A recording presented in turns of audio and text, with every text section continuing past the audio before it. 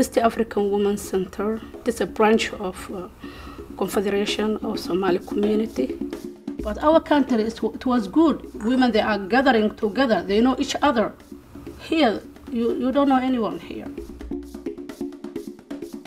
Back home we don't used to need a daycare, something called a daycare. Everybody at home, grandmother, auntie, the neighbors, everybody used to take care of us. Most of them are single mothers, take care of their own kids, have 5, 6 kids or even more. And it's hard for them to do anything.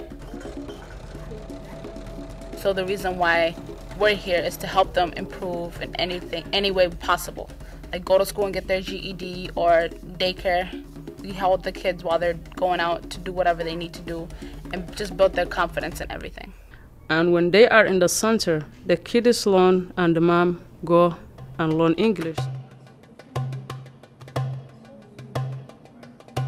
We're calling our transitions class, we're giving the name transitions class to a group of more intermediate level students who have really reached the sort of upper limits of our program at Cedar Riverside. I've been really impressed by how much they support each other, and I think that their experiences here at the Women's Center have provided a good support system for them so that they're able to support each other enough so that they can succeed to reach their goals. It's just women alone. It's not no men. All the women that come here have privacy to do whatever they want to do. They don't have to be scared or like, oh, there's a man in here and just have to cover up all the time. The sewing program and the weaving program are different in that the weavers already have experience weaving and know how to do it. The sewers are coming in with no experience and we're teaching them from scratch.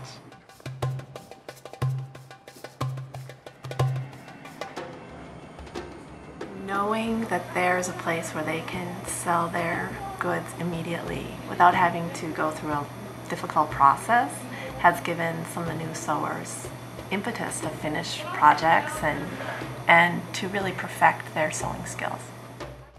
But what I understood and I get here is that I have a good talent and I have really the center energized me and I start to be a teacher.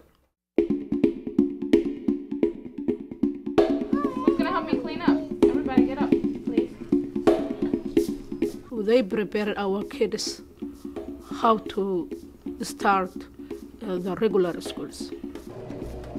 They learn sewing, they learn cooking, and they socialize and they learn English. That in here so that you can measure how much. I work mostly with the girls group, which happens in the afternoon.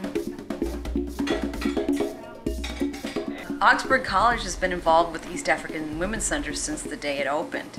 And we've had an amazing partnership and have worked together in so many ways. And it's an authentic way for the Augsburg community to join with the East African residents in our neighborhood. And that's not an easy thing to find.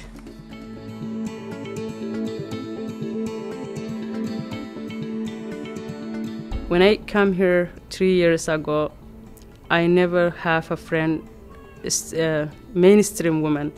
But since I started job here, I have many friends, and we trust them, and they trust us, and they like here to be, and they like to serve our community, and really appreciate it.